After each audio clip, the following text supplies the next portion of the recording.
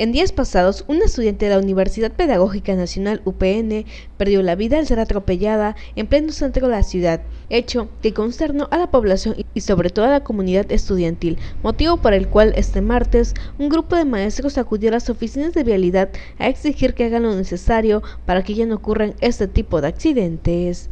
Así le dio a conocer uno de los maestros de la institución, Antulio Rangel Moreno. Orden en el asunto de la vialidad con el transporte público, debido a que pues notamos, es muy notorio de que el transporte público pues hace lo que quiere, no hay respeto a los semáforos, no hay respeto a los señalamientos y se van correteando unos a otros, y eso pone en riesgo no tan solo a los alumnos, sino a todas las personas que van adentro de los vehículos, pero también a los que están afuera.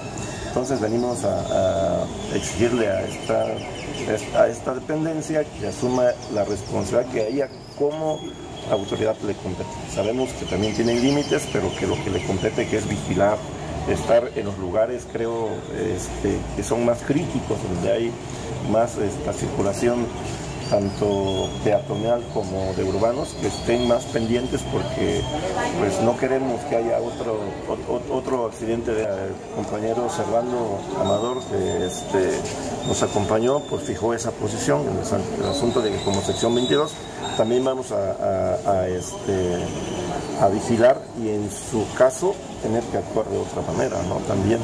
Entonces, pero pues eso vamos a ver qué respuesta haya este planteamiento que hicimos hoy, y en función de eso pues tenemos que pues responder también nosotros.